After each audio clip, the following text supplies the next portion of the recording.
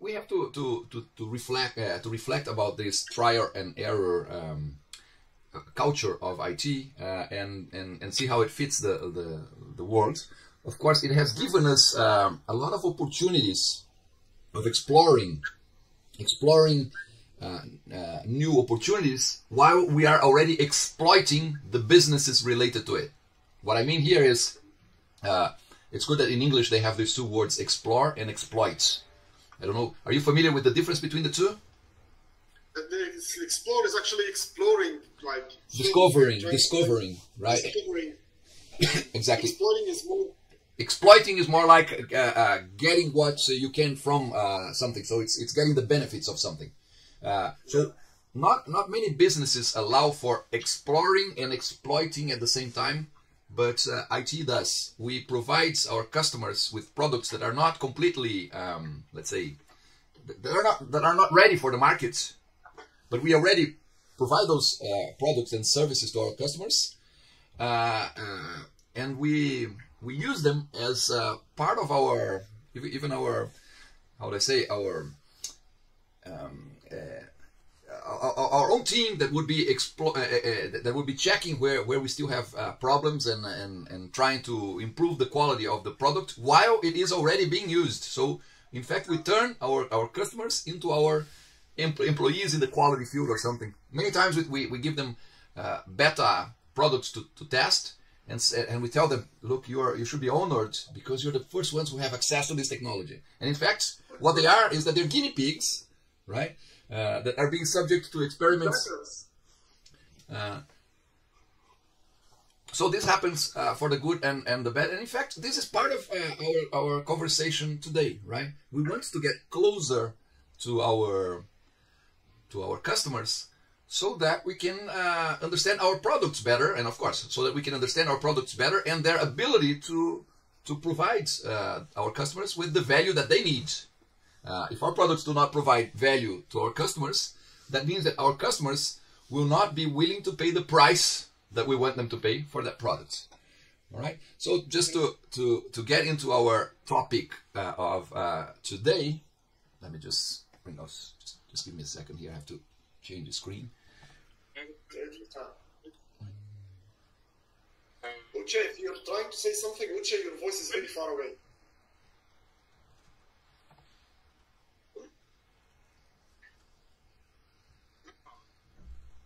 No, it's we can't hear. Yeah, we can't hear Uche. Oh, now it seems that go. Okay. It's quite interesting that I asked for the difference between exploiting and exploring. Mm-hmm. And reading the first article, the one by McKenna, mm-hmm. where he talked about marketing and how marketing intimacy makes the product better or makes more money for the customers.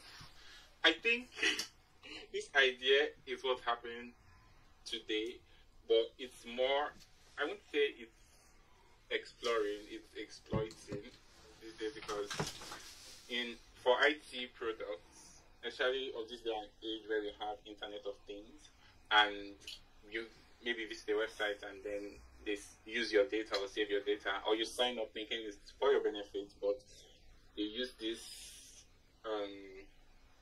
exploitative method through data science and data analytics, data-driven technology, to look for the best way to sell their products to you.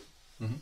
It's like this McKenna's idea in marketing has been transformed into what it's not supposed to be. But if you are looking at it in hindsight, it's still the same thing, but most people are not aware. I think most people were aware back then because it was calling to do your research, but now they don't need to call you. They just need statistics from little data they're getting from different people.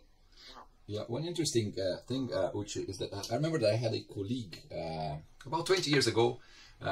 He was in the business school, and he used to say, so he talked a lot about marketing, and he said, marketing people, of course, he was very radical, and he said, marketing people have a deal with the devil. That was 20 years ago.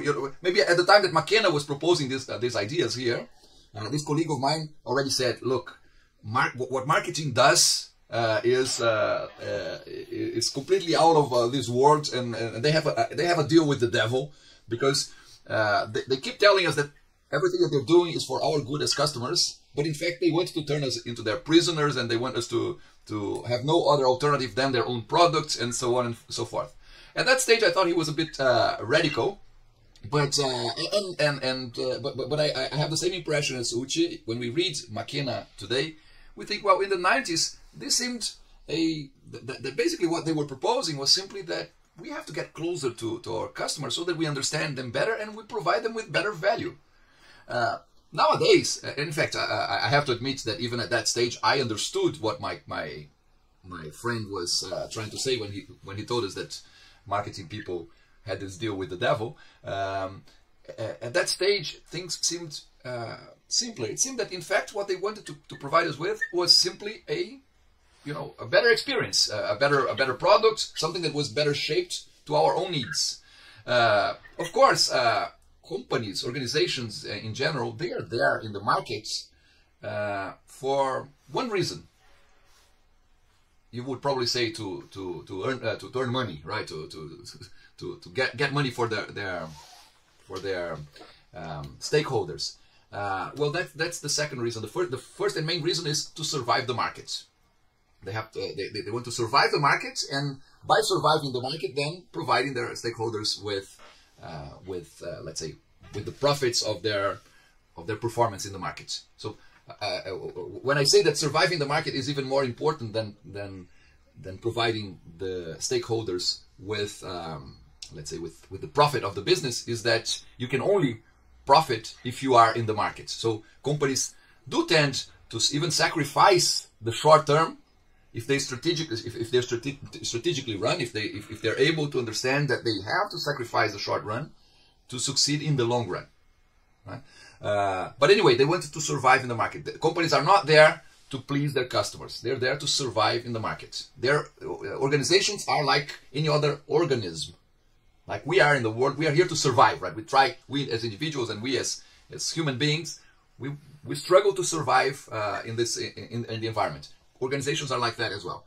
So if an organization has in its DNA this impulse towards surviving in the market, we can say that serving their customers is only a means to achieve that, right? So although it's very beautiful when we listen to marketing people saying we are here to serve the world, to provide the world with a better, let's say, with better products, with to make people's lives easier, to make people's lives happier or whatever. In fact, you have to ask why, and then the why is to survive in the markets. Of course, as the market becomes, and it has become more competitive, the more competitive the market is, the more companies have to struggle to survive in the market, and the least important it becomes to simply serve its customers. Serving the customers is a means to achieve the survival in the market. If they find other ways to survive in the market that do not relate necessarily to serving the customers, I bet they're going to do that. They will end up doing that. So indeed, when Uchi says, yeah, now we have all this about the data science information that is collected from users and from customers, and can be used to, of course, marketing will keep saying to provide them with more value. But at the same time, we could think that is used to extract more value from the customers. So some of that reflection that we did in the first day of our class, of our course, when I was telling you that we have developed, that IT and other technologies that we have these days are improved means to achieve unimproved ends, it seems to me that marketing plays a strong role here into perfecting the process, perfecting the methods that we have to achieve results, but we as humans are not necessarily determining the results that we want to achieve. We leave that to, let's say, to destiny, and what happens is that companies end up say, well, I have to produce more value. In the past, I could even say, well, there's so much value in what I do that I can share it with customers and we are all happy. Nowadays, in many cases, I think that there are companies that are there only to extract as much value as they can from the customers, and in ways that they imprison the customer. So we definitely, I think that we should struggle with that, let's say, with that quest of thinking, okay, we do have a lot of technology these days, but what are our goals, and not our goals as companies, our goals as mankind. Where do we want to go with these technologies?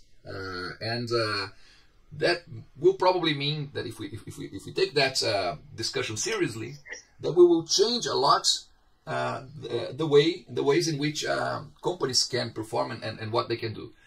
My guess is that we're not doing it, and my guess is that we're not even concerned about it. At least we're not concerned about it to the extent we should, so that we change, let's say, the environment in which organizations can work, and then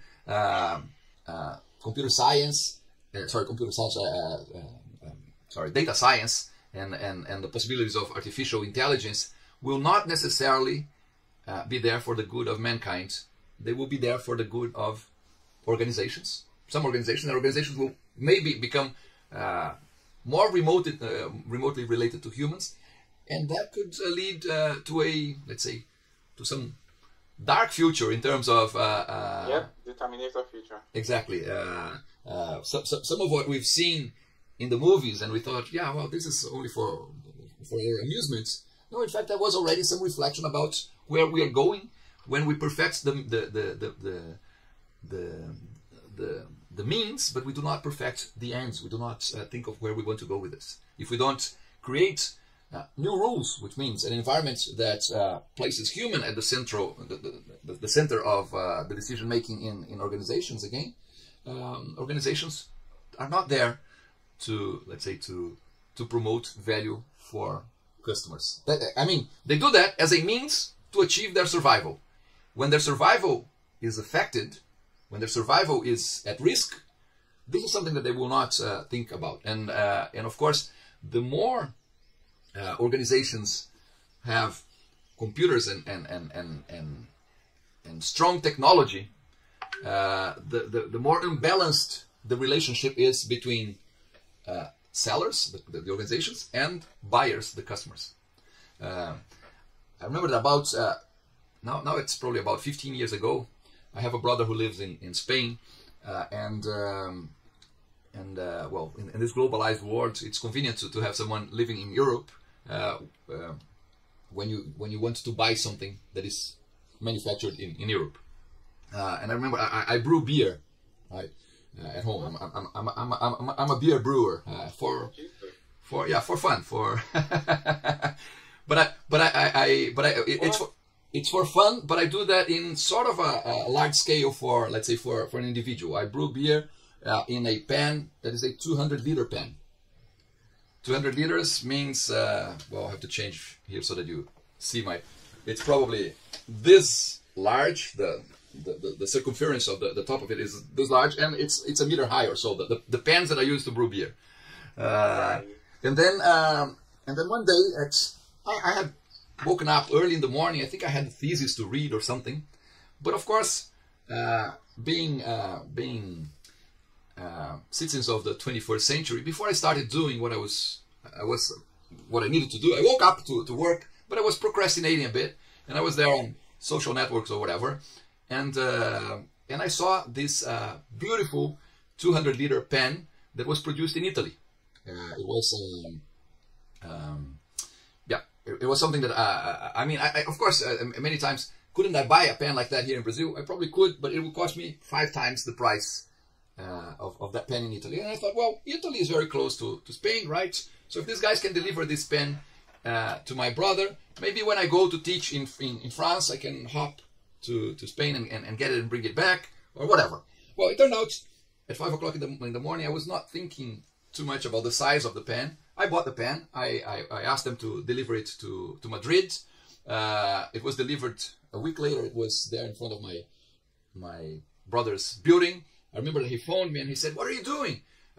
You know, the guy there at the door entrance of the building told me that there is an order there for me, but he doesn't know how I'm going to pick it because it's too big." And then I asked him what it was, and he said it's a pen. And I said, oh, a pen, can you put it in the elevator and I'll get it up here in my apartment? He said, I'm not sure if it's going to fit the elevator. Well, it turned out that it fit the elevator, but it did not fit the door. It could not get into his apartment. He had to, let's say, to unassemble the doors of his apartment to pull it into the home. And then it was there for 6 months or so. I was only planning to go to France in the second semester. This was the first semester of the year. And he said, how on hell did you think of buying something this big? I said, I didn't know it was that big. It was so easy to just click and buy it. I clicked and bought it. And then he said, how are you going to take it to Brazil? And I said, well, I thought about luggage. And he said, well, it's the size. Think of a big bag, one of those extra large bags. It's twice as big. Well, it turned out that at that stage, I managed to bring it to Brazil later on as luggage. I had to pay extra for it because of the dimensions, not because of the weight. It wasn't that heavy. I think it was about 20 kilos. But so I turned it into my, let's say, into my bag, put all my underwear, all my clothes down, and it came to Brazil. I put it in a big sack, and it became my luggage. I was able to bring it to Brazil, but that was an example of how these companies. I'm talking about 15 years ago. What was the reason for that to appear in front of my eyes at 5 o'clock in the morning, at the time that I was weak in my decision making, right? They knew that that was something that I wanted to buy, right? Have any of you ever seen on the social networks or on your computers an advertisement for a 200-liter pen? Probably not, right? No. Of course, it only appeared in front of my eyes because they knew. Definitely, we've seen advertisements for things we wanted. Exactly. We were interested in. Yeah, and sometimes people say that they know things that we didn't even know that we knew, right? So this data science has been around for a while. Of course, it's getting each time more sophisticated. There are more tools, more technology, improved means. But where are we going with that? I'm not complaining about my purchase. It ended up that it was very useful. It's something that I use a lot, my 200-liter beer brewing pen. But we do buy a lot of stuff that we only buy because sellers have learned what McKenna and these guys were proposing back then, right? And it's much more than, although they say we want to get closer to customers so that we can serve them better, it's more than that. It's not serving the customers better, it's serving the organization better. And of course, if companies can do that in a way that customers are still pleased, that's fine. But that's not what most organizations would care about.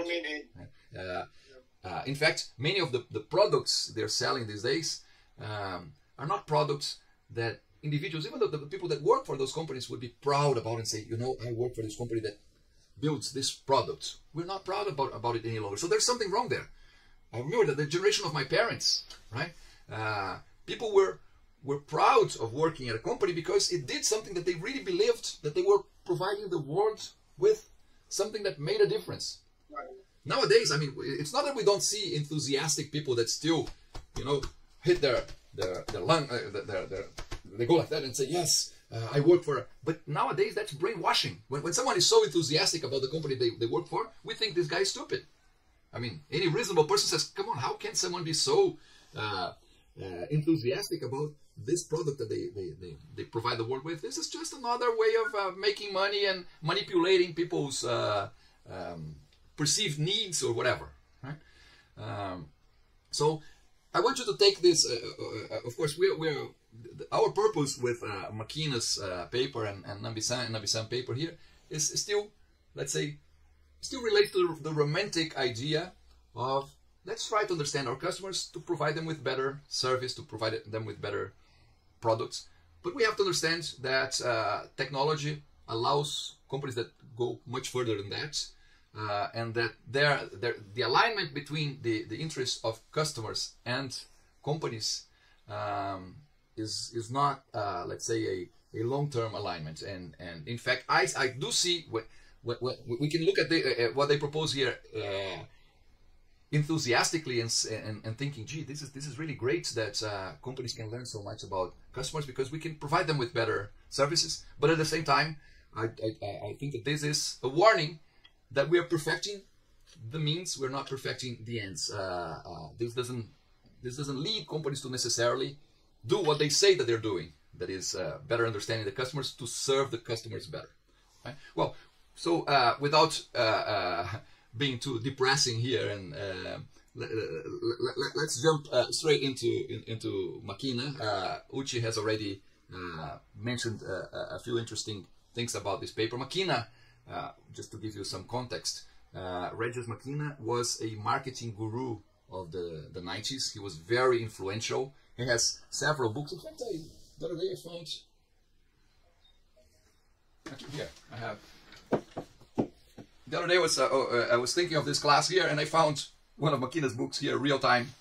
Exactly, see this paper that you read is Real Time Marketing, and he has a book, Real Time, Preparing for the Age of the Never Satisfied Customer, right?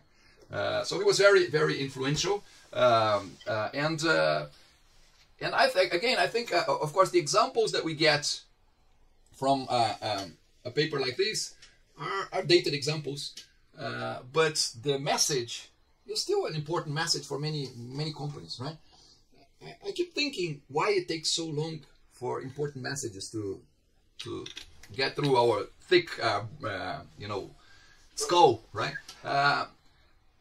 My answer to that is we have been exposed to the Industrial Revolution for too long, right? It was 300 years of the same thing.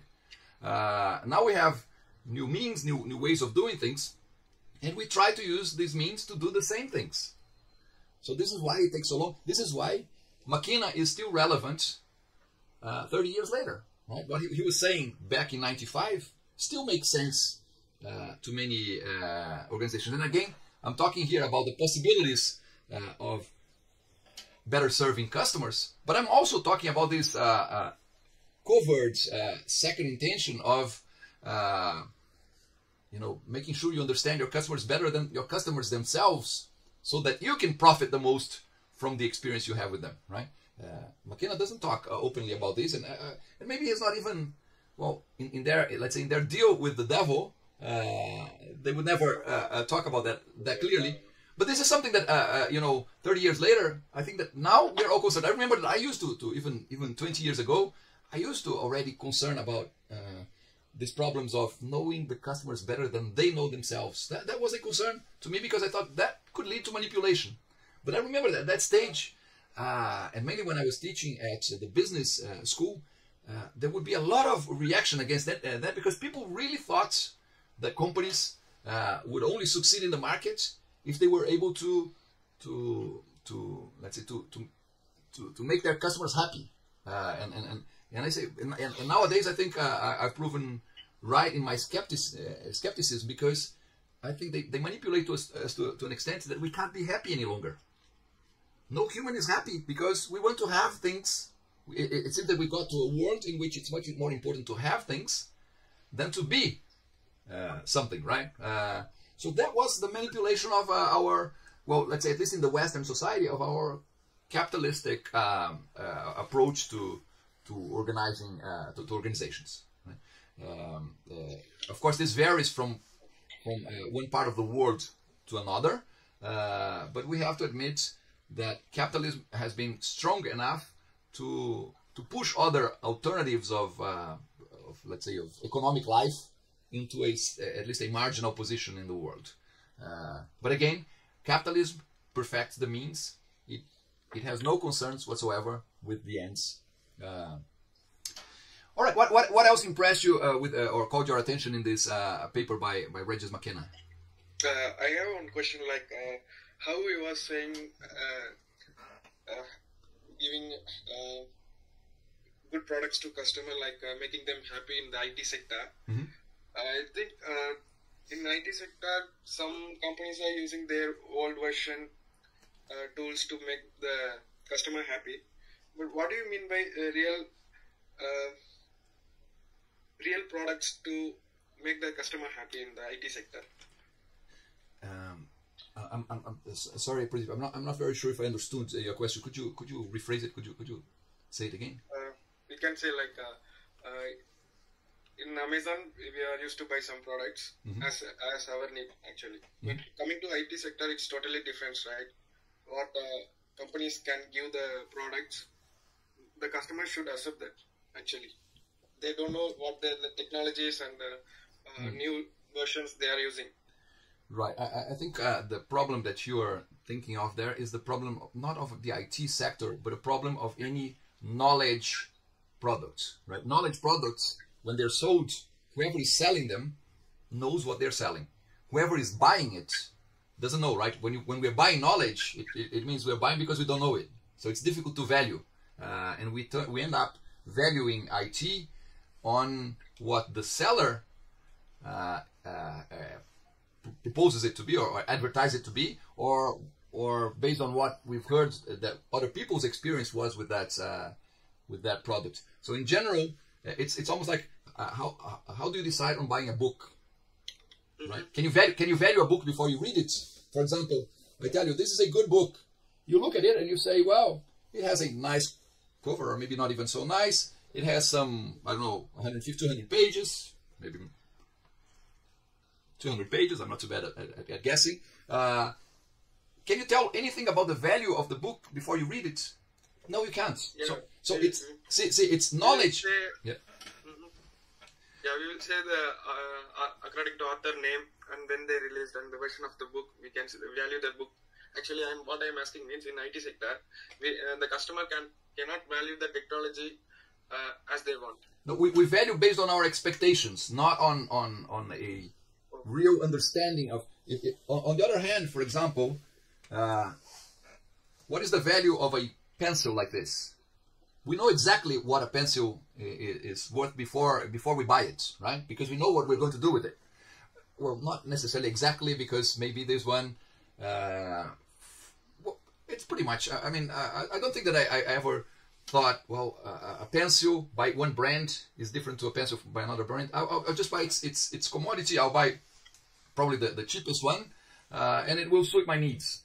But it's because I'm not buying knowledge here, or I'm being unfair to this technology. This was packed knowledge in the past, right? There was a time in which this was let's say, the technology that would make a difference in the world. It's the possibility of writing on paper instead of having to write on rock.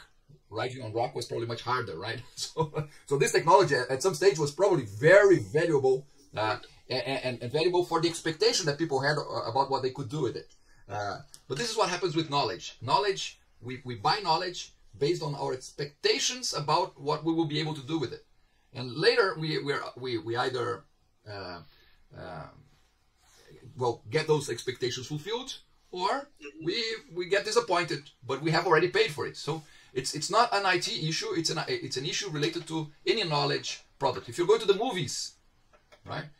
There's a price that you have to pay for the tickets to get and watch a movie. You will only know if it was good or not after you watch the movie, and then you say, well, I wish that I had not wasted my time with this movie. But you've already paid for it, and there's nothing that you can do with respect to it. So McKenna, here he was not concerned specifically with, in fact, he was not concerned with any industry whatsoever.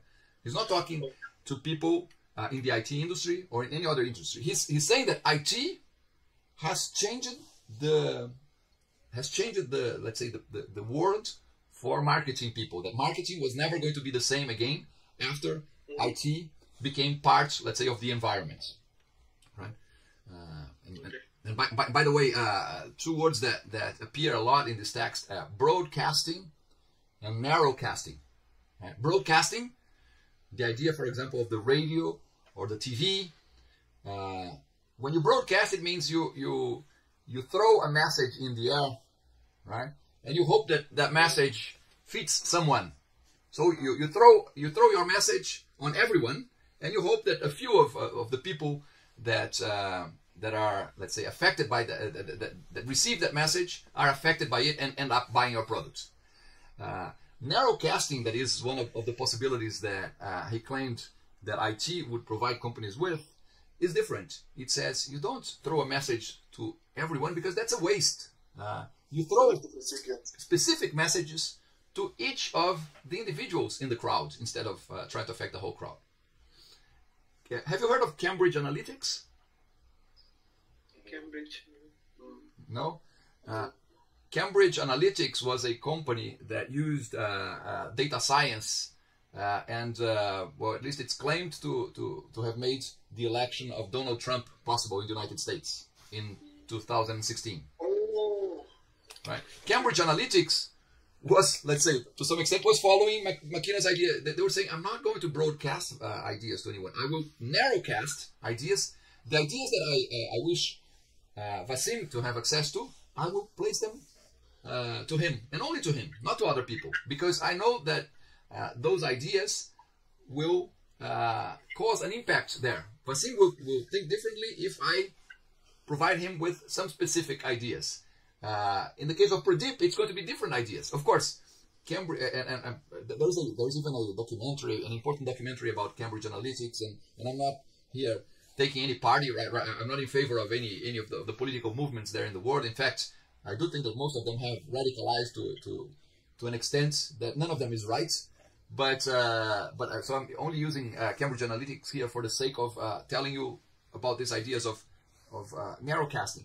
For example, if they knew that you were a Republican, right? A Republican was already probably inclined to vote for Donald Trump, right? Then they had some message for this guy. If they knew that you were a Democrat, the message was completely different. So, for example, they were trying to make they were trying to make Democrats not go and vote. They were trying to convince Democrats that their vote was not important at that election. If they stayed at home, it would be better. And they were, on the other hand, if people seemed to be Republicans, they wanted them to go. So, and they were doing that individually. And it's not, I mean, it's when we have the technology to process data in large scales, it's not difficult to treat people individually. I mean, I am sure that you can, if I gave you someone's, let's say, if I provide you with the possibility of browsing, even browsing what, let's say, what I browse on, for example, if I get to YouTube these days, what will YouTube show me? It will show me things about beer brewing, because they know that that's something that I'm interested about. It will show me things about international markets and the ways technology affects the international market, because that's something that I'm interested about. So if I show you, you know, the first page for my YouTube page, for example, it will show you a lot of derivatives in stock and stock options. That's something that I play with for fun. For fun and of course as a way of investing, and if we were to see what it shows you, it's going to be completely different things. So that is already done in a way that one could argue, McKenna would argue that is providing each one of us with more value. But is it really? Is it providing us with more value? Should we be being exposed to things that we like all the time?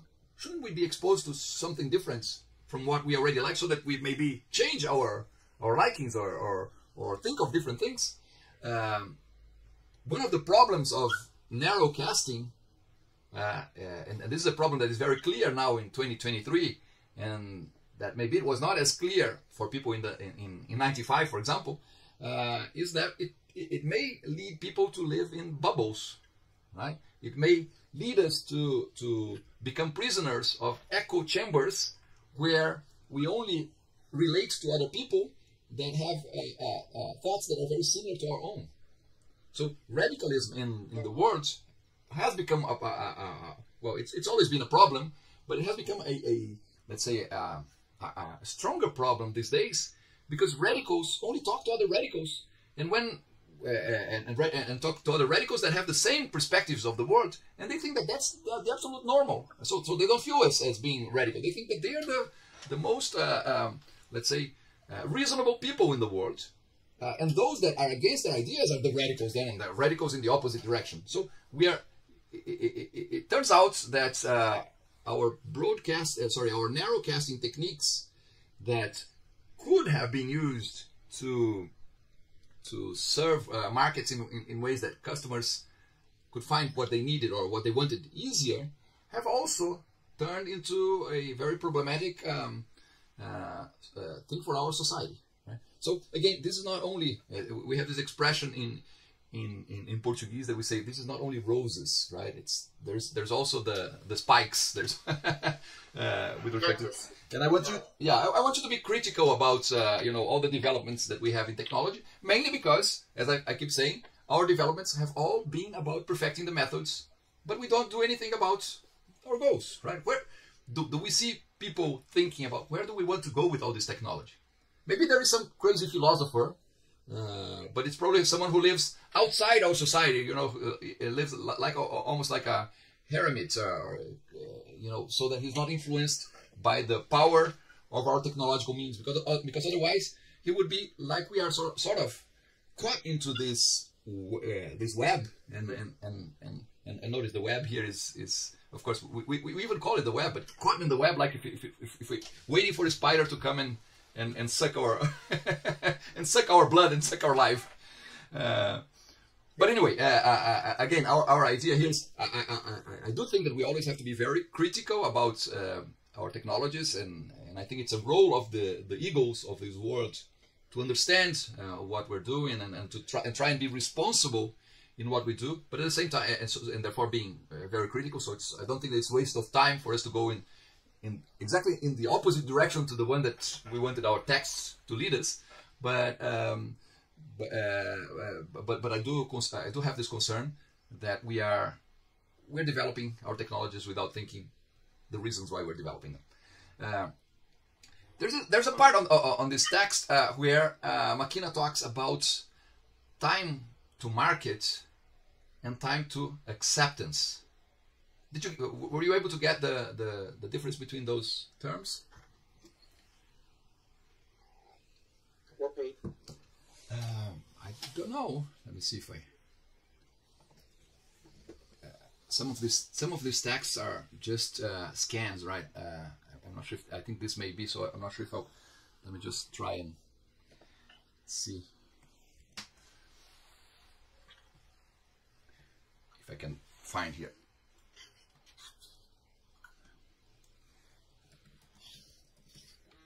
Yeah, I mean, unfortunately, this is something that I have to do one of these days. Unfortunately, this text here,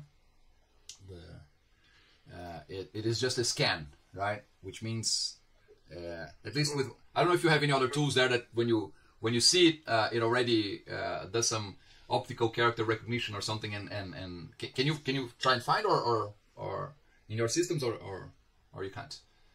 Because I don't know where we would find time to acceptance in the paper here, but basically the idea is the following: if we are a manufacturer and we want the last paragraph. Pardon, which page? Page 92. Last paragraph of page 92. Not the last paragraph actually. It's about there. Everywhere on page 92. Page 92. Oh yeah, here, yeah. This is one place where it refers to time to acceptance. Let me just take this off because it's getting hot here. We've had 2 days of rain, non-stopping rain in my city here. But at least it's just 2 days. Unlike here, 24/7. Oh, but you know, in Wuhan it rains the whole year, but it rains very little. Here I'm talking about tropical rain. You know, it's scary. Yesterday. Definitely. Yes, just yesterday it was 50 millimeters of rain. Wow. So that means 5 centimeters of rain everywhere. So it's a lot of rain. But anyway, yeah. So what is the difference between time to market and time to acceptance? If you have a product, if you develop the product, you put your engineers there to conceptualize this product, think of what the market will want and need, and then in fact the engineers are probably not in the conceptualization process, but then you have the engineers to design the product. Yeah, the engineers are involved in designing, but before design there is this conceptualization phase, which is broader. Of course, you can have engineers in conceptualizing a product, but in general, as I keep telling you, engineers are problem solvers, not not question formulators. So the conceptualization phase is still a phase where you need a lot of ideas going in different directions. But anyway, we got to the situation that the product has been designed, it has been manufactured, and now you send it to the retail, and it sits there on a shelf in a retail store, and still requires time until customers perceive the product. Because, I mean, think of you going to the supermarket. What do you see in a supermarket? Of course, there are people that go to the supermarket just to kill the time and to see what is new. But most of us go there to buy things. Something in mind. You want to go there. You know what is it probably. You just pick it and go. And you go directly to the shelf where that thing is. You pick it and you go. You don't see things there, or it takes a long time for you to see something that is new in the market. So the time to the markets usually happens before the time to acceptance by the market, because you can only accept something that you have already noticed, that you have decided to buy, and then afterwards it becomes part of your let's say routine. What McKenna claims here is that if you are able to involve your customers in this previous processes of conceptualizing the product, designing the product, even manufacturing the product, why not? I mean, there is the possibility of involving your customers even in building your products, in some case. If you do that, when the product is available at the market, the customer is already waiting for it, right? So McKenna claims that the time to the market should be exactly the same as the time to acceptance. So, but in order for that to happen, you have to involve, the customer has to be involved beforehand. You cannot expect the customer only to know about the product when it is at the shelf in the retail store, right? And how do you get the customer to be involved beforehand? This is probably what most of the paper is about. Is if you bring the customer beforehand, if you include the customer in the design of the product already, there's a much greater chance that this customer is going to buy the product, because he or she was part in the development of it. People feel more committed to something that they gave ideas, and they would more feel like they own this product. Exactly. Already. Yeah. They have the feeling that that's part of their life already. This works for products. This also works. I think that some of the ideas that McKenna presents in this paper are also good. For example, for the involvement of even of our own people. You know, the employees of a firm. Right? If you involve them in the decision making with respect to the products that you're developing, and then they will feel much more committed to the success of that than if it was the boss's idea. Right? I mean, that's right. Yeah, 100% true, actually. Yeah, in the past, yeah, go on. I think it's gonna actually show a difference, and like it is actually gonna make a difference in terms of the quality or the value of the output that you're gonna get out of them, because it feels like personal for them. Each and every single individual, it will feel like I'm working on my idea, relatively speaking, and this is going to be the belief for each and every individual, which definitely get a better output, in my opinion. Yeah. Again, and when we think, why is it so common for companies to still have the boss's ideas on everything? It's my easy explanation is it is 300 years of industrial revolution. The boss had the ideas, everyone else was only involved in the execution, right? And we can even go back to one of those, not this paper, this paper here.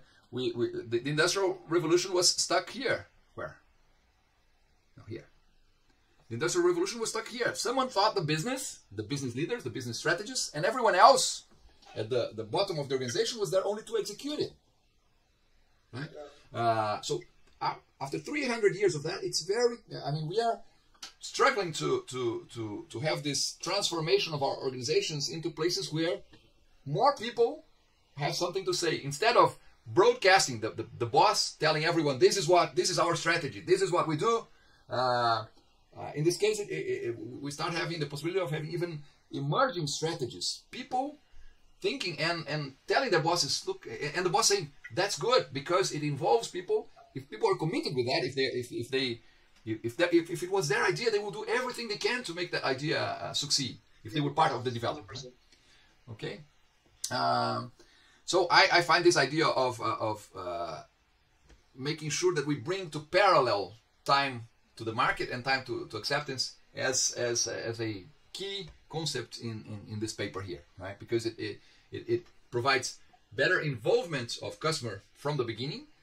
It allows for a much faster acceptance of the products by the market, and it also allows the product to be much better shaped to that market, because customers had a saying. They were saying what they needed. It was not, again, it's different to that push to the market. It's pulled by the market, right? That's right. All right. What else? What are other ideas you found here that you found interesting? What does this drawing here remind you of? What was the example that was given here? The customization and what is it? Not specification. It was specialization. Yeah. Personalization. Yeah, but notice it's a personalization that happens through customization. It's not. Exactly. Right? This is the Levi's example, right? I think this is pure customization, actually. It's not personalization at all. No, I mean, personalization is something that we cannot do in an industrial, at least in an industrial fashion. It's always going to be, we like customization because customization allows for the feeling of personalization from the customer, but without us losing the benefits of producing in a mass production scheme. So we want to have the costs of mass production and the value of personalization, and customization allows us that. Remember that customization, what is shown here, is precisely what let me see where it's precisely what McKenna, Henderson and Venkatraman were proposing with this first vector here of their the model that we discussed in our previous class. Right? So interestingly, well, they're talking here about Levi's, right? Interestingly, Levi's this Levi's business did not succeed, right? It was an experiment that they had in the 90s. It had a lot of benefits to the customers. I mean, customers could buy customized jeans for almost the price of a pair of jeans made in a production line. So the customers were happy. Levi's was twice as happy because Levi's, of course, first provided the customer with a product that the customer valued more. So this, if the customer values more your product, at least you can sell it at a higher price, or you can sell more, right? But in addition to that, and maybe the most important thing for Levi's, and I would say the most important thing to any company, is they were able to get much better information about those customers by having them go to the retail store, have their measures taken, as in the left side of the picture there, have their measures taken, and then a product made to order. All those measures that were taken from hundreds or thousands of North Americans to provide them with customized jeans were used later on for Levi's to adjust the models that they used to be able to produce the regular small, medium, large, extra large jeans for the home market, right? So it seems that they're personalizing, or they're customizing products here so that the customer is better served. But at the same, even more than that, they were getting information back. So I told you that this project did not succeed.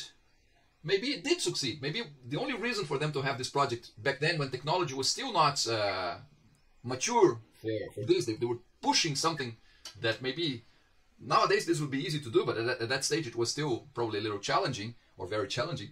Maybe the main reason they were doing that was because they were actually buying that information from their customers. They were exchanging that information, right? They said, well, you get a product that better fits your body, but we get some knowledge, feedback, knowledge that will be very important for our business. In fact, if I go back to the Henderson and Venkatraman paper here, they wanted this knowledge. They wanted also, they were concerned with the dynamic customization, but they were also concerned with knowledge leverage. They were getting a lot of information from these customers.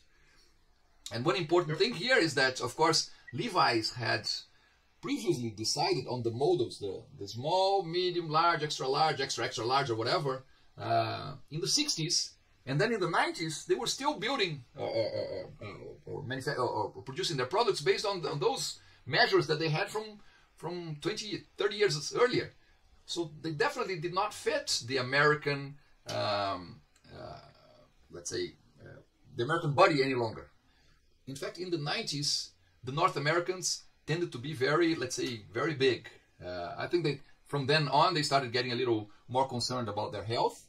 But in the 80s and the 90s, the North Americans that we saw in the streets in the United States were very different to those that we saw in the Hollywood movies, right? In the Hollywood movies, they were all keen and energetic, but the rest of the population was getting very, let's say, obese, to say the least, because of their lifestyles. Yeah. Lifestyle, yeah.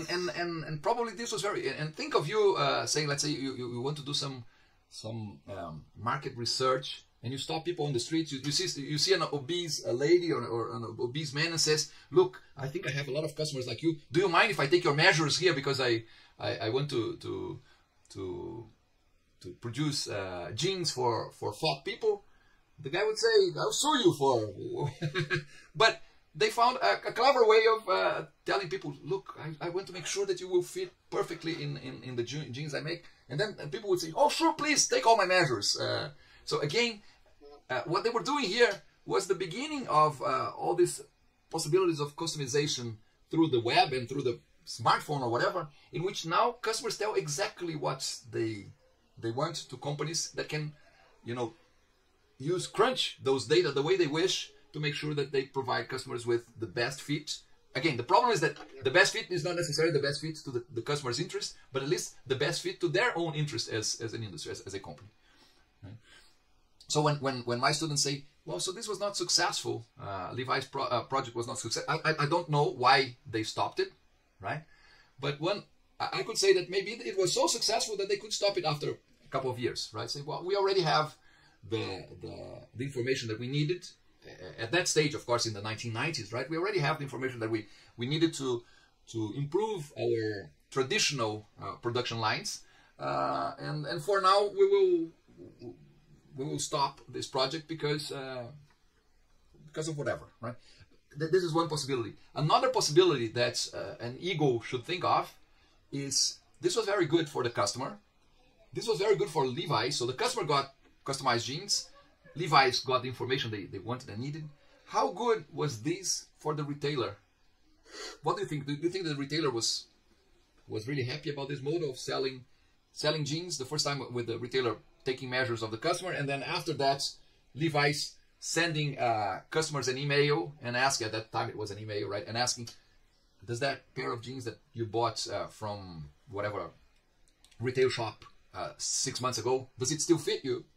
Because if it still fits you, do you want me to send a new pair of jeans directly to you?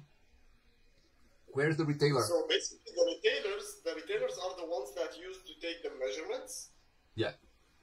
It's not like directly the representatives of Levi's.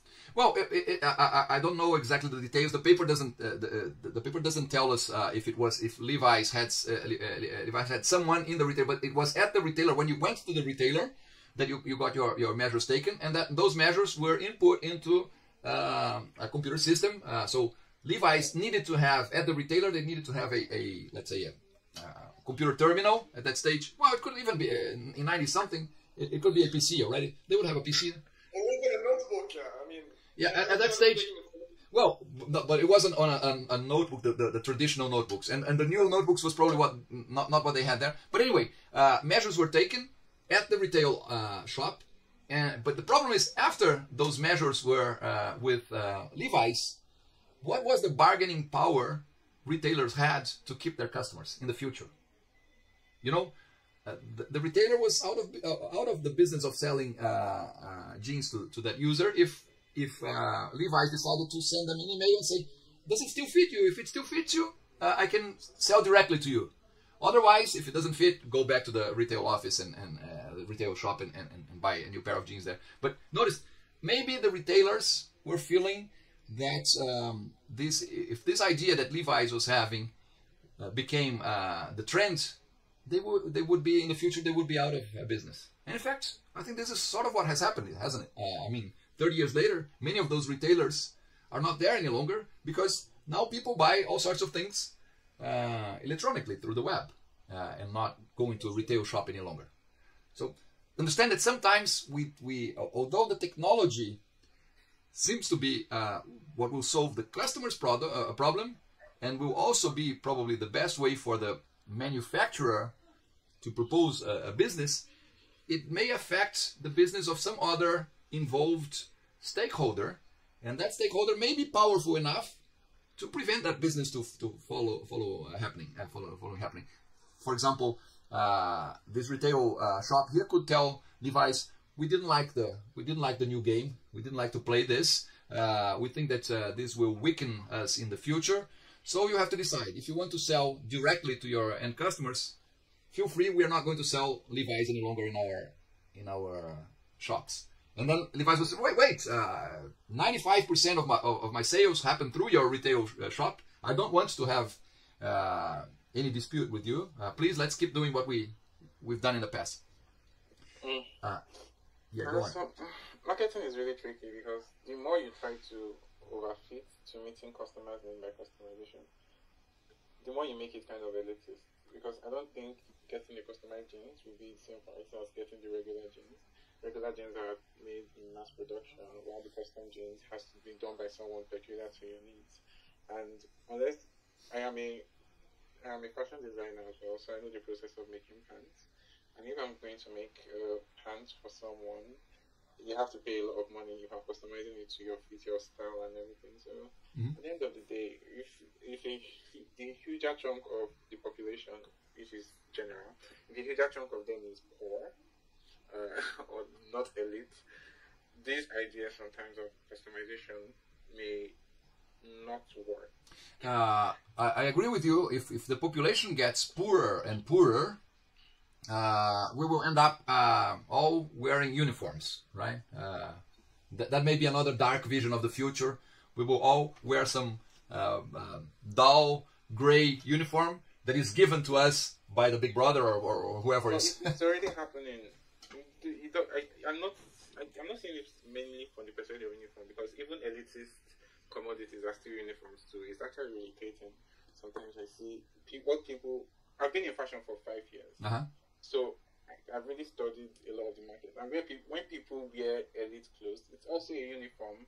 Sometimes it doesn't give you personality that you also think you have.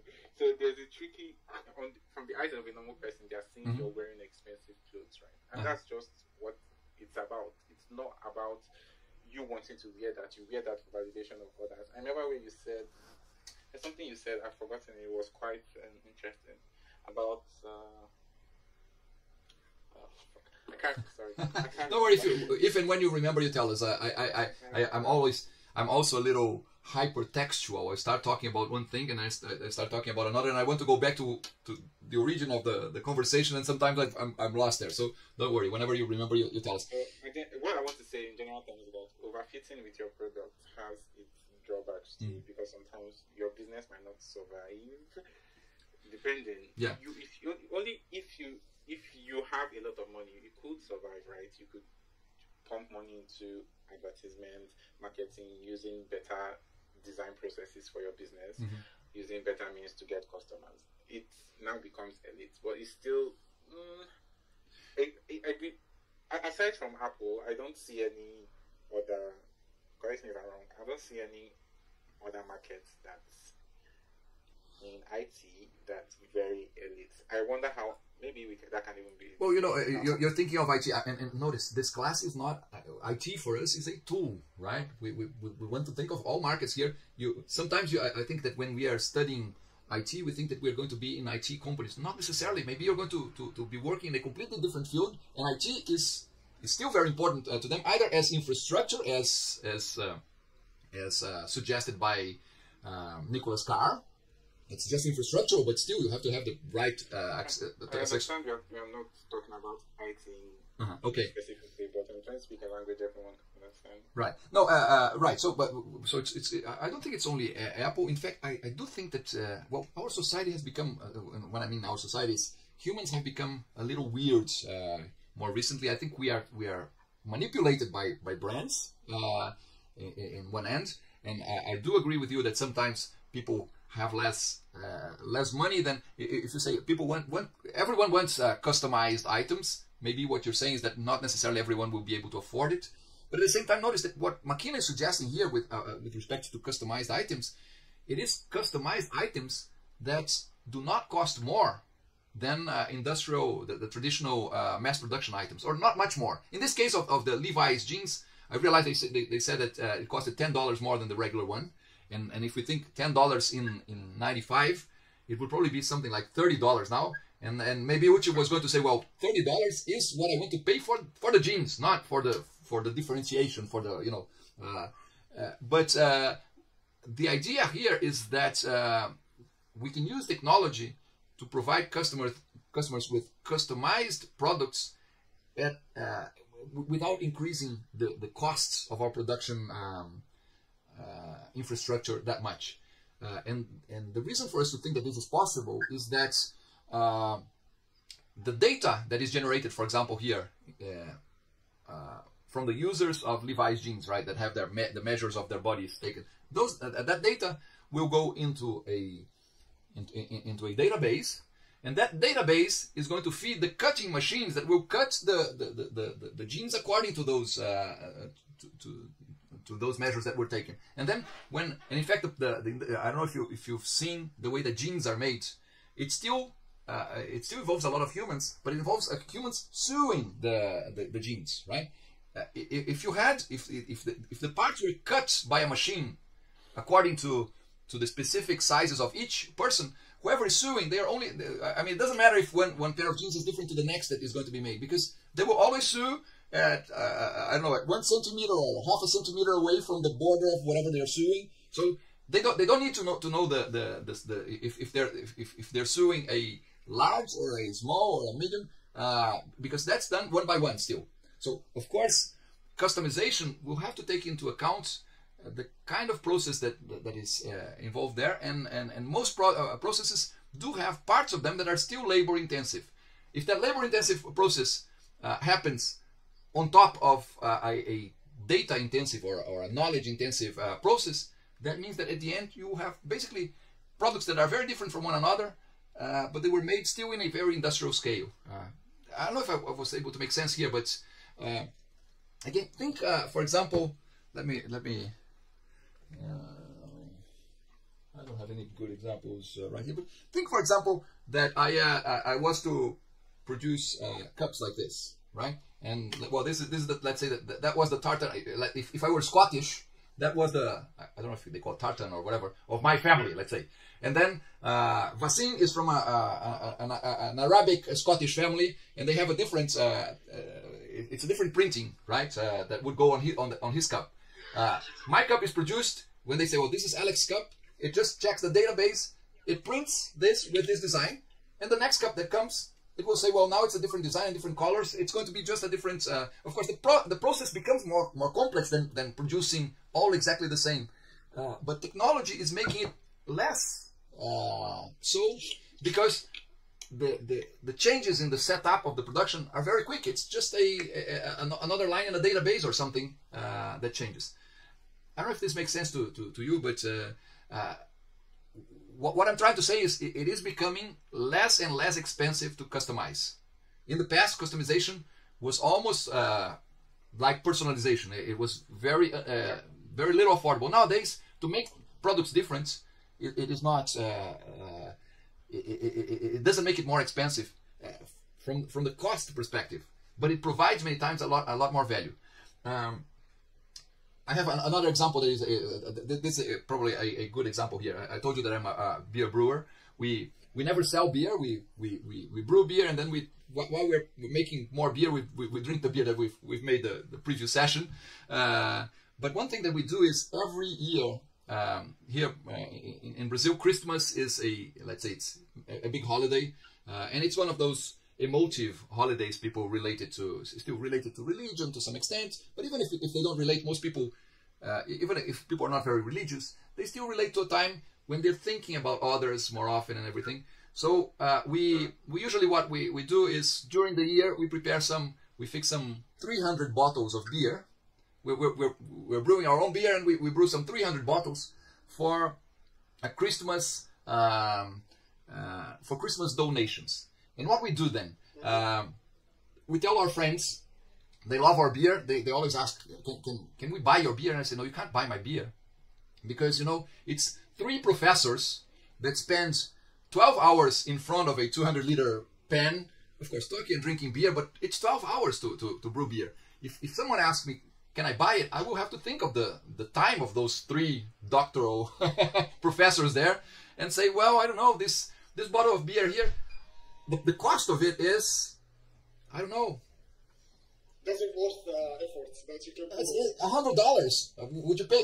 The cost is $100 for, So if I had to turn that into a business, it would never be a profitable business. But of course, we don't do it for the, it's not time that we're spending there that we could be doing something that we could, that we would earn money for. That's our leisure. That's hobby time.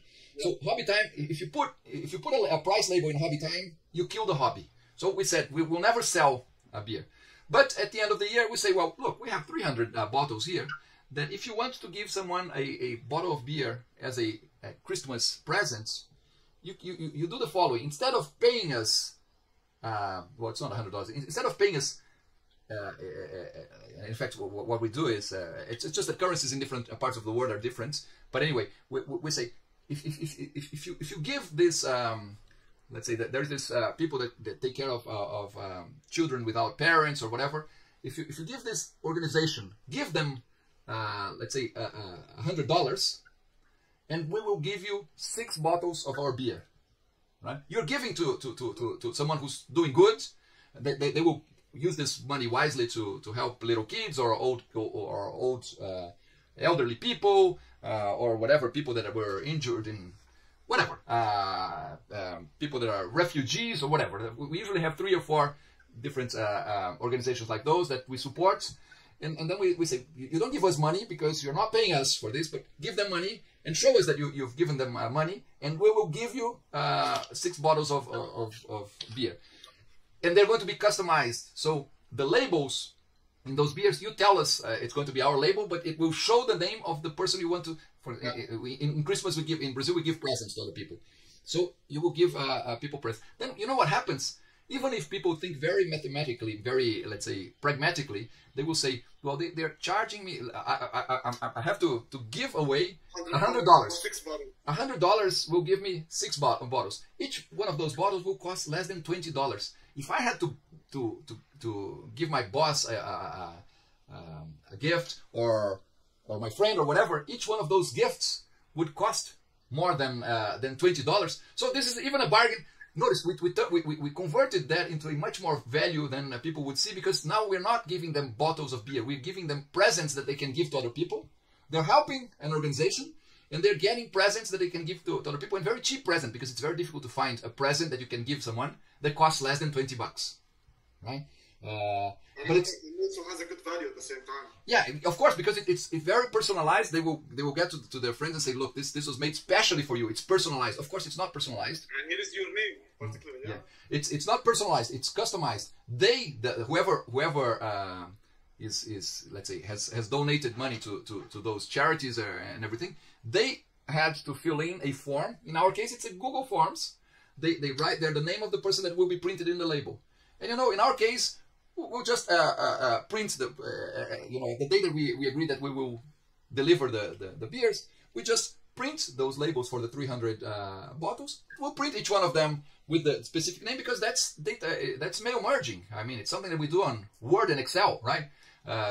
So notice that nowadays we can do that with Word and Excel. So IT is used to customize items And it doesn't really matter if it's the 300 labels are exactly the same or if they're all totally different.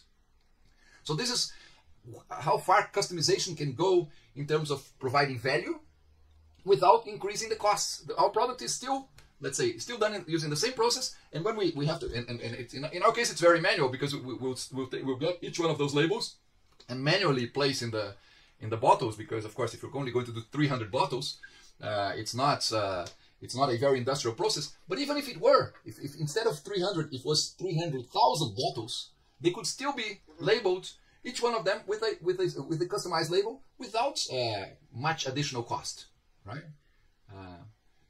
Which I don't know if I sold this idea to you, that customizing doesn't necessarily need to be more expensive than doing the mass production, or at least not a lot more expensive. Of course, which you could argue, well, you do need a computer.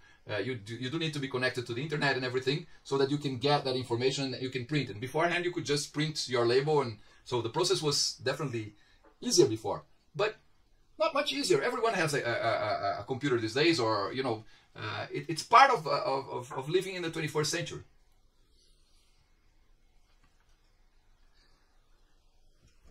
All right. Any additional comments on McKenna?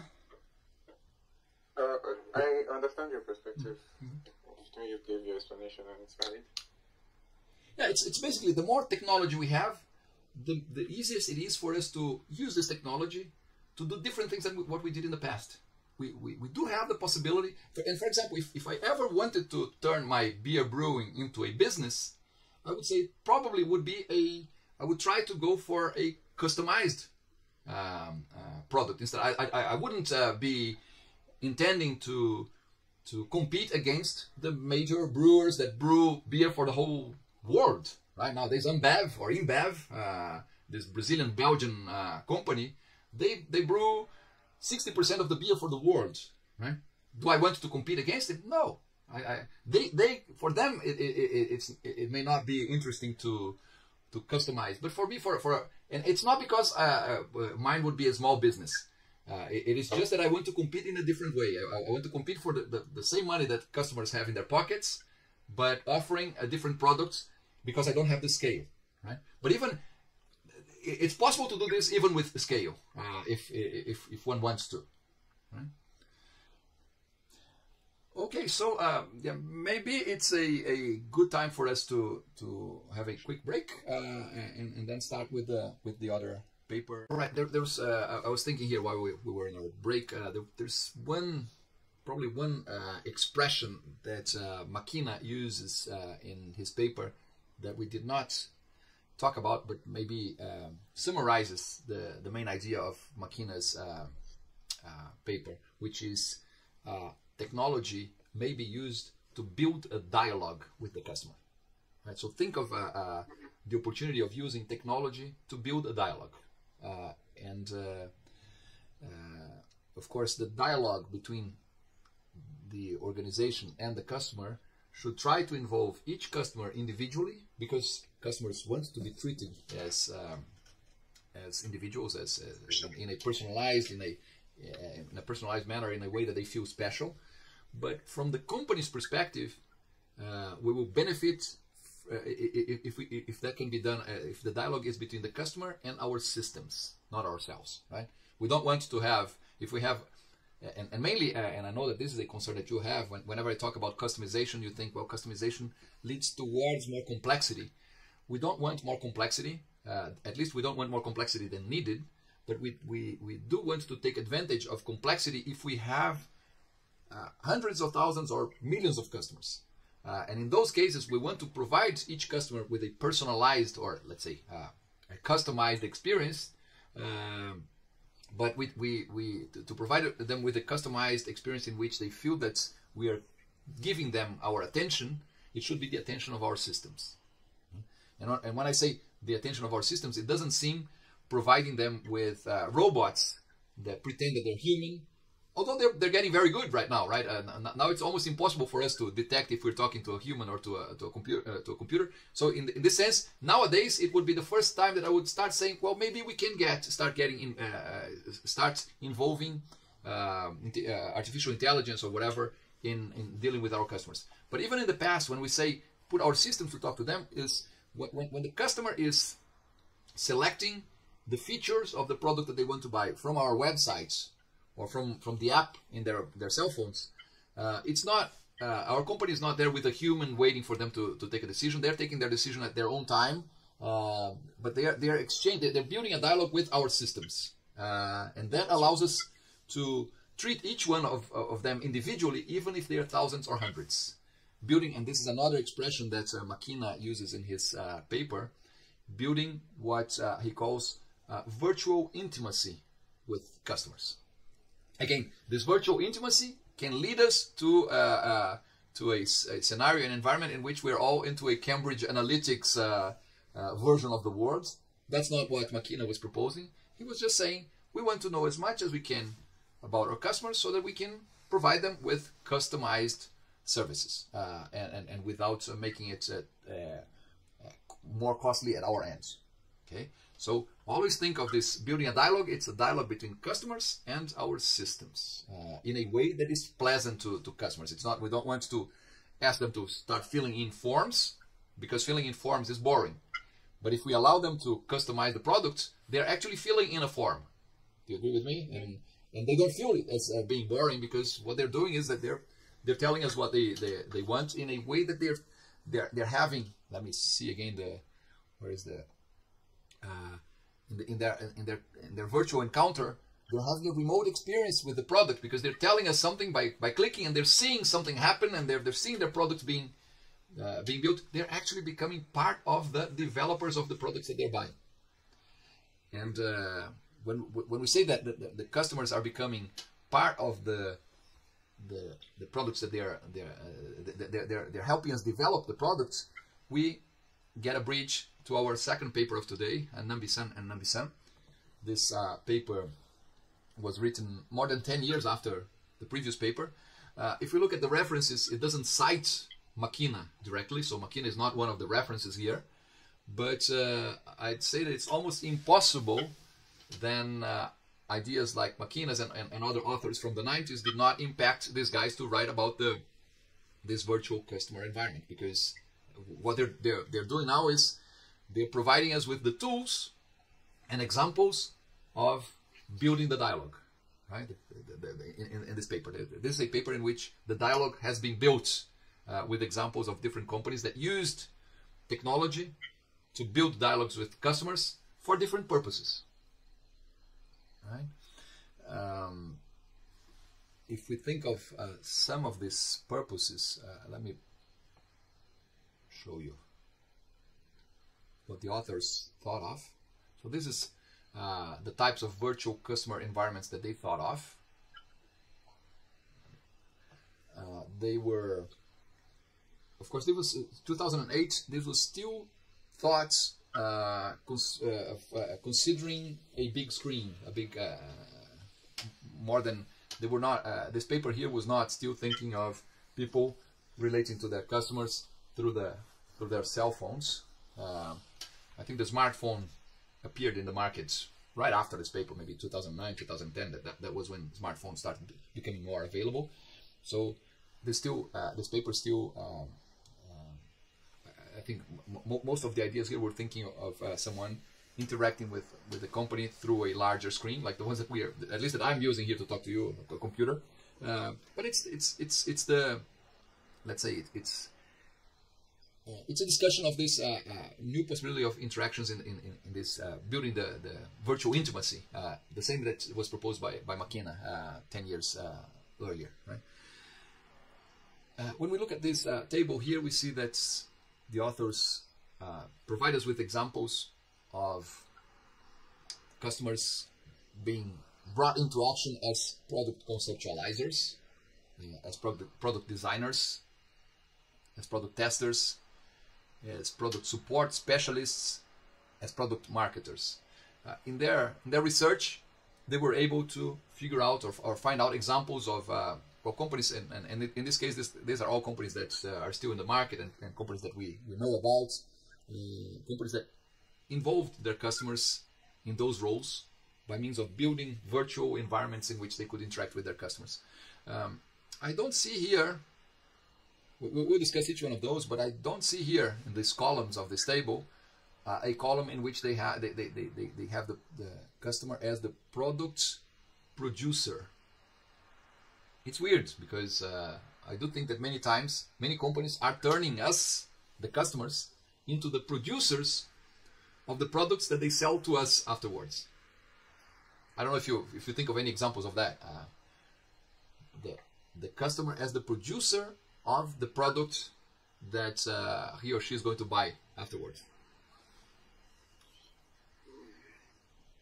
I don't want to say it's exactly the same case when we talked about Nike feature where you had to like actually create the shoes or design it, because it's not like you are not being actually a producer of a new thing. I don't know if... Yeah, in that case, I would say that we are more like the designers of our... Although, exactly. Of course, it is part of the production already, because if it wasn't done by us clicking and deciding what we wanted, it would require someone from the university, from the company, to elicit those requirements, to understand what we wanted and have maybe a form to fill in or something. So we're definitely doing work that would otherwise be done by someone at the organization. But in that case, I'd say it's closer to the design of the product than the production itself.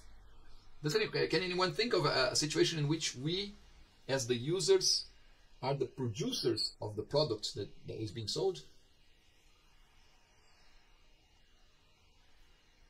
I can't personally think of an example right now. Yeah, they found, I don't know if they found it difficult, but they definitely did not come up with any of those situations in which we as customers produce the product. Well, there's a situation where we become the product. But before becoming the product for example, in the social networks, if we think of Instagram or Facebook, in those cases, and besides, I'm not sure if we are the customers there. We become the product, surely, but we're also the producers of the product, in the sense that we generate the content that is valuable afterwards and that will be viewed or will be assessed by ourselves and by others. Right? So the customers themselves build the content. I'm not sure if the customers are the customers there, because the customers are, the users are not paying for it. Exactly. But I would say maybe in the... I think maybe I would say, I don't know if this is a valid example, like it's similar to what you just said. I would say the courses that are available, for example, on Udemy and Coursera, for example, these are purely produced by users for that platform, plus it could be special requests from the crowd. Like, right. Hey, we need a course of this. Okay. Now, this course is built, prepared, and sold on these platforms. Right. Again, maybe it's we never get to a perfect situation in which the customer produces and that same customer buys whatever he or she produced. But we see we get close enough. I mean, in the social networks, the users generate the content. The users generate the value that they will benefit from afterwards, right? Again, in that situation, I keep saying that I'm not sure who the customer is, because usually we say that the customer is the one that pays, right, for something, not the one that benefits from it necessarily. But it's weird that because in most cases the one that pays is the one that benefits, right? But anyway, in this case, what you will see here is a trend that started happening with maybe open with open movements and also with open innovation in the early 2000s, and then this guy's thinking, gee, the customers are willing to be more involved with companies than the Industrial Revolution allowed them to. So now that we have the tools, why not to, right? And then we started having this. I mean, they did this beautiful map here in which they say they give us examples, for example, of customers being used as product conceptualizers. And notice again, although they don't mention McKenna here, think that what McKenna was proposing when he said that the time to acceptance had to happen in parallel to the time to the market. Notice that these guys are proposing this. They say if they involve customers in the conceptualization of new products, of course, when that product is available, when that product is available, those customers are going to be the first ones there to buy it because they gave the ideas, right? So one example here of a customer as a conceptualizer was the customers of Ducati. I'm not sure if you're familiar with this brand. Ducati is a motorbike, an Italian motorbike manufacturer. The same has happened, I think, in a previous paper. We had the example of Harley Davidson, this is an American brand. But those brands are brands that have very loyal customers. It's interesting because they don't sell just motorbikes. They sell a lifestyle. They sell, in the case of Ducati, most of its customers think that what Ducati provides them with is freedom, because they feel that when they are on a motorbike, having the wind on their face, they feel free or whatever. So it's interesting that the relationship that a company has with its customers. This is something that I want you to pay attention, right? Ducati involves its customers as product conceptualizers. We'll have to check how Microsoft involves its customers and see how this relates to not necessarily the culture of the organization, but the way the organization, the relationship that the organization develops with its customers. So in the case of Ducati, it's a love relationship, right? Ducati's customers, love the brands, and they want to discuss the future of the brand because they want that brand to be around forever, let's say. And then I noticed that Uchi wrote a few things there. Let me see what it was. Example is CMS like Wix, WordPress, where you can create your own website to your specific design or engineering. You create your own product. Oh, he's still dealing with that, with our previous thought. Yeah, maybe that's Uchi. That's an example. I don't think that there's always a perfectly fit example to any situation, but it's interesting to notice that different companies are going to be able to involve their customers in different ways. So Ducati, and notice one important thing for us here is of course you could say, why would customers bother to get involved and do work for a company, right? What is their motivation? If the company is the one who's going to profit from whatever business happens, why would customers care? And so it's important for us to have a look at this last line in this table, which shows us the dominant customer experience components, because what will involve, what will drive customers' involvement is the customer experience that they have, right? So conceptualization, if you want to involve your customer in the conceptualization phase, you probably will want them to feel pleasure in doing that. So this is why they say here that the customer is involved in an hedonic experience. Hedonic, I don't know if you're familiar with this word, but hedonic means related to pleasure, to enjoyment. Okay. They also say that there's a pragmatic reason for customers to be involved as conceptualizers, and the pragmatic reason would be, well, I want this company to conceive products that I would like to buy afterwards. So if I give them ideas and they relate to my ideas, they will end up producing products that I would like to buy. But thank you. But this hedonic experience is important in this case. Remember, whoever buys a motorbike, a Ducati motorbike, or maybe a Harley Davidson motorbike, right? Not a Suzuki motorbike there are motorbikes that are just means of transportation, right? For most, for their users. Usually those weak engine motorcycles, people buy them because they're cheap, they're a convenient way of moving from point A to point B. So I would say that, well, I gave the example of Suzuki simply because here in Brazil we have Suzuki bikes that are, I know that Suzuki also has some powerful bikes, and so maybe it's not, I'm not a bike fan, so I'm not very good with commercial ones, Suzuki. Yeah, we are not talking about the races. Exactly.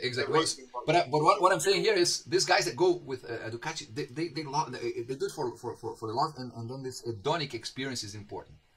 I want to emphasize this last line here in the table because again, Ducati finds it easy to get its customers involved in conceptualizing new products. For example, I don't know how easy it would be for Microsoft to do that. I have the impression that most Microsoft users are not enthusiastic about Microsoft and love Microsoft. There are a few people that are like that, but in general, that doesn't happen. Maybe Apple. That's the only option. Yeah, exactly. Most of us feel that we're trapped by Microsoft, and I mean, it's not that we're completely dissatisfied with it, but it's not that we're enthusiastic about this company, right?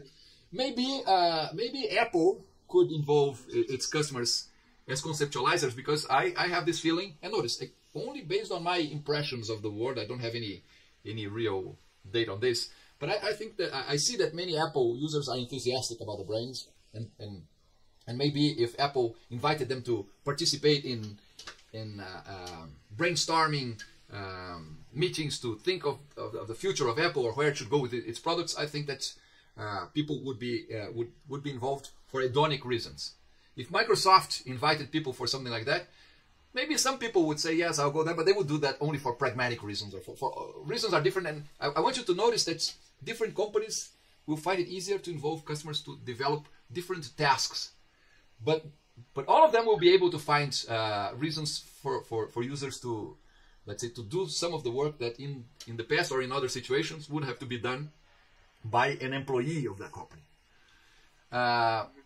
Let's see here, for example, some companies involve customers as product designer in the design. Here they show us an example of BMW, and they talked about this customer innovation lab. They also thought of some of the reasons for which customers would be involved. By the way, among those experience components, they claim that there are 4 main reasons for people to participate in these efforts. Pragmatic is basically when you want to get a direct benefit out of participating. Hedonic, when you do that for maybe for love, usability, when you believe that that you will get a product that is more usable by you. And sociability, when you think that being part of that group that is discussing or that is developing an idea is important for you, right? So they have these 4 reasons. I find what we'll discuss in one of our next classes, the reasons why people get involved in this get involved in developing in developing what we call collective intelligence. I think I've already told you about money, love, or glory. These authors here say it a little differently. Pragmatic would probably relate to money, directly or indirectly. Right? Pragmatic benefit is you want to have a very direct benefit. Hedonic could be the equivalent to love. Usability maybe is a little like pragmatic also. I want to make things easier for me to use. And sociability could be glory. It could be also love. So the reasons are a bit fuzzy in the sense that different authors will qualify them differently. But in this case here, they use these four main reasons. People get involved for pragmatic reasons, for hedonic reasons, for usability reasons, or for sociability reasons. The table here also shows the typical technologies that can be used in each of these different ways of involving customers. And let's go back there to the product conceptualizer. It says, when we're conceptualizing, discussion forums, knowledge centers, blogs, wikis are important tools. Notice they're tools that are very open, vague, broad, because conceptualizing is still very broad, very, very vague. Now, if I want someone to be involved in the designing, of course I have to provide these people with designing tools. So I will definitely need to have here a virtual product design and prototyping tools, ways of and here messaging tools, so that you can coordinate with others. But anyway, the tools are different. The technologies that we use for different ways of involving customers are different also. Okay. Then they claim that customers can be used as product testers. Whoever has already used been the user of a beta product knows what it is to be a tester. Of course, we're talking about computer or software products, but product testers could exist in any sort of, or for any sort of products, even more physical and traditional products. Okay, they provide us here an example of the Volvo's concept lab. Notice that if you're a tester in general, you don't test things for love, right? Ducati would, I mean, they probably could involve their customers and say, look, we have a new feature in our bike here that we would like you to test. But the customers are not enthusiastic about testing things, because testing is a boring part of the involvement with a brand or with a company. So of course the experience components here tend to be those pragmatic usability, those more related to direct benefits from that. Then they also say that we could have customers involved as support specialists. In this case, I find this is very clever from Microsoft, because again, being a user of Microsoft products for some 30, 40 years maybe, I have a feeling about the company that says that they found exactly where they could involve people more precisely here for their business. Microsoft is very pragmatic. Right? It's a pragmatic company. It makes its users are also very pragmatic. If you ask people why they use Microsoft, they're going to say that they're going to provide you with pragmatic reasons. They'll say, well, I use this software because the other people I work with use it, and then it's easier. It's convenient to be in a network of users where everyone benefits from the network effect. We use it because it's infrastructural technology, right? Nobody's going to if you asked someone, a Ducati customer, they wouldn't say that they buy a Ducati because everyone else has a Ducati, right? No, they probably buy a Ducati because nobody else has a Ducati. They want to be special, different, and unique. Exactly. But notice that Microsoft, then knowing that people are very pragmatic in their relationship to Microsoft, of course they are offering here an opportunity where the experience component involves very pragmatic results. So this Microsoft, I think it's most valued partner program, it does something very interesting. It convinces users, if they're good, if they're strong users, if they have a good knowledge of Microsoft products, they say, look, don't you want to be a support specialist? When other people have problems and they ask for help in Microsoft forums, you go there and offer help. You help them solve their problems with our products, I mean with Microsoft products, and then we will ask those people that you helped to evaluate your work. If they say that you did good, and if you do consistently good in helping them, helping other customers, we will provide you with this badge, let's say with this title. We'll allow you to use let's say the title Microsoft Most Valued Partner, that you can use in your card if you're still a more traditional person, or you can write in your LinkedIn profile and say that you're most valued business partner, and that will help you sell your services to other people later. But notice, you give your service away to our own customers. Our customers will assess the quality of your work. Microsoft doesn't have to do any effort there. The others will say, yes, these guys are good as Microsoft. They know Microsoft products well. And then we will acknowledge you for what the market already acknowledges you. And then you can maybe make a profit. The reason is very pragmatic, right? Of course, there is also sociability here, because there are people that will do that also to help others to be part of a community. But the main thing is probably, the main reason here is probably also pragmatic. Okay. And then we have, they also have a column in which they say that companies can make their users or their customers become product marketers. I think all customers in any stage, we don't need to be, we didn't need Nambisan and Nambisan to tell us, but when we experience a product and when we like it, we become advertisers of this product to other people, who probably our friends, right, our colleagues, who will say, oh, you bought that product, what do you think of it? Of course, we may be marketers in the sense that we make others buy the same product, or we may be marketers in the sense of saying, please don't buy that, right? Well, here they give the example of the Samsung's virtual product launch center. I have maybe the best example I have of customers becoming the product marketer was what happened with Hotmail when it was still not Microsoft. When Hotmail, as a startup, it grew in the whole world by having the customers being its marketer.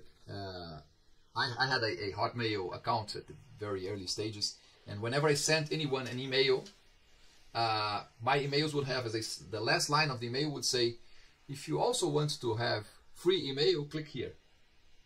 Right? So whatever I wrote, there would be this last line. And by doing that, by simply doing that, they took over the market. At some stage, Hotmail had, let's say, 90% of the email accounts in Sweden, without doing any advertisement whatsoever there, right? And of course, in a time where some of its main competitors were trying to promote in outdoors, in the cities, or in radios, or many of the other companies were trying to use the regular means to advertise their products, while Hotmail was already using their customers to do that for them. Okay. I think just like a better example just came to my mind on the category of as a product marketer is actually, which we commonly see nowadays, using the influencers. Most of the time you would see that a phone or a camera, a professional camera or whatever device that hasn't been yet released officially on the market, but they manufacture exclusive items for those influencers who they can unbox it, showcase it on a video or even article or whatever. This is a pure example on product marketing. It is a pure example of product marketer. Those influencers, I'm assuming that those influencers are getting the product for free, and that's all what they're getting, right? Notice that they're doing that for pragmatic reasons. They got a gift, they got their product. In many cases, it's more than that. They're not only getting the product for free, but they are also getting additional money to advertise that. Maybe other discounts from other products. Yeah. Maybe. Yeah. We never. The curious thing there is that this is sort of a going back to the past, right? In the sense that that these influencers, they are a bit like the old broadcasting logic, except that they're a bit like the broadcasting, the traditional advertising, except that they already promote to a specific public, right? So they are influencers, or they influence a specific group. So you may have some influencer that you're familiar with, and that many things that this person does get in front of your eyes, and I've never seen. And that also happens the other way around, right? There will be people that I will see and you never saw, because it's not really the broadcasting of the past. It's a narrow casting, not as narrow as individual, but it is. But relatively speaking, it is a narrow casting, because like most of the time, as you just mentioned, Alex, like I would say that I know some influencers that you don't know. It all depends on interests. Exactly. What Yeah. are your interests? Exactly. So I am part of that narrow category, which is being a target for that particular content. Yep. That's it. So notice it's interesting, and what these guys are saying is that we can think of our customers as promoters of our business. We can put our customers to work for us. That's true. And we can put them to work for us in ways that they will do that, in most cases, here for free. I would say the pragmatic is not necessarily for free. The pragmatic is the traditional, is more traditional. There will be either, in none of these examples, they are paid directly, so they don't get any money from the companies here in these examples. But for example, people who support Microsoft as product specialists, they do have the intention of getting money from the market afterwards. They want Microsoft's recognition that they are Microsoft valued partners, so that they can then offer their services to others in a different instance, right? I would say these examples are actually offering a type of a privilege that would give you the option to whether profit from money or have good reputation or visibility or whatever.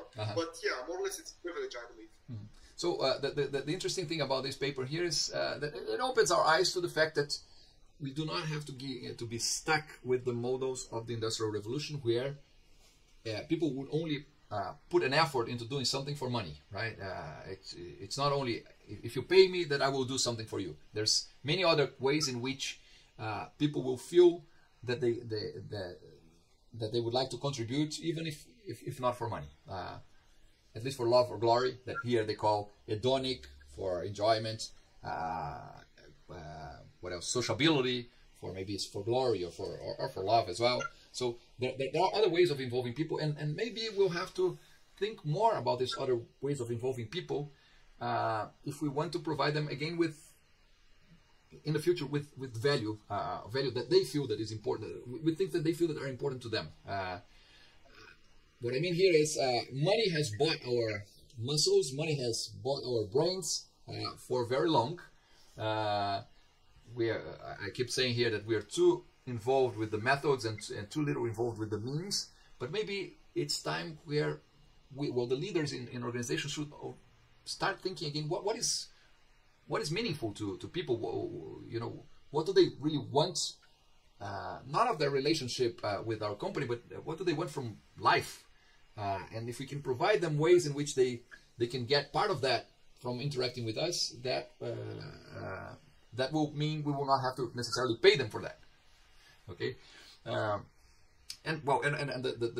thing with respect to this paper here, the thing that I find amusing is that they do not have a column here, because most of these the topics that appear in the columns here are parts of the way in which a company adds value supposedly to the customer at the end, and they miss the main one, that is actually producing the product. I do think that we will be stronger as companies if we involve the customer even in the production of the products that we will offer to the market. All of these activities in some way engage, right? Make people committed to your work, to your business proposition or whatever. But there's nothing more involving, let's say, than being part of the production itself.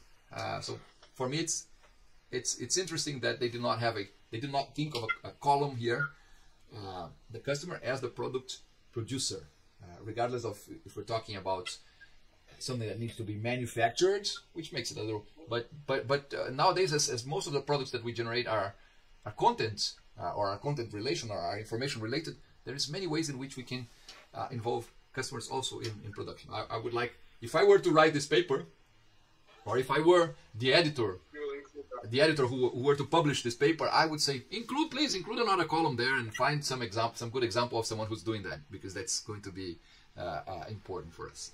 All right. Okay. So notice here. I have to go back to this model here. Notice that what we discussed today was vector 1, right? We only talked about customer interaction and ways in which companies can benefit from interacting with their customers, either because the customers get involved in producing value, or because the customers get involved in ways that the company understands them better. Of course, when we're talking about the company understanding customers better, we are also talking about the third vector here, which is the knowledge leverage, because understanding better the customer means that we understand better the company itself. The company only makes sense if it has customers that value what the company does, right? For our next class on Monday, we will focus again on the second vector. We will do, we will start doing a simulation. We'll be playing the beer game. This beer game is a game that was thought of by some professors at the MIT in the early 1950s. And what they wanted to explore there was the information flow in a value chain, in a supply chain, right? How does the information flow from one company to the other? Remember that they were already thinking of companies that worked, let me see, let's say in a situation where you had already redesigned your network and you had your company did part of the business and someone else did another part and someone else did another part, and the end customer bought the results of the efforts of all those involved partners, let's say. So we'll use the first half of our class to play this game. It's I told you in the previous class, it is going to be a little challenging because I created an instance of this game here that was for at least four levels of a supply chain or a value chain: a manufacturer, a distributor, a wholesaler, and a retailer. We only have 3 people plus me, and of course I know the purpose of the game, so me playing biases it a bit. But probably what will happen is that I will play one of the positions there, so that we can have the whole, let's say or we can invite Mr. Adnan. What's that? We can invite Mr. Adnan. Well, if you can go, if you invite him and if he wants to come, he'll be more than welcome. But anyway, I know, but it's fine. We're able to do that. And then I need you to read this. This is the interview with Michael Dell. I've already talked about it before. An interview that Michael Dell gave to the Harvard Business Review in 1998 about the way that Dell had developed its business of selling computers. Dell in 1998 was becoming the largest PC company, PC seller in the market. So everyone had an eye on Dell and tried to understand their business model. IBM, Dell, and Compaq, the main competitors, were struggling to keep competitive in that market. In fact, they weren't able to keep competitive.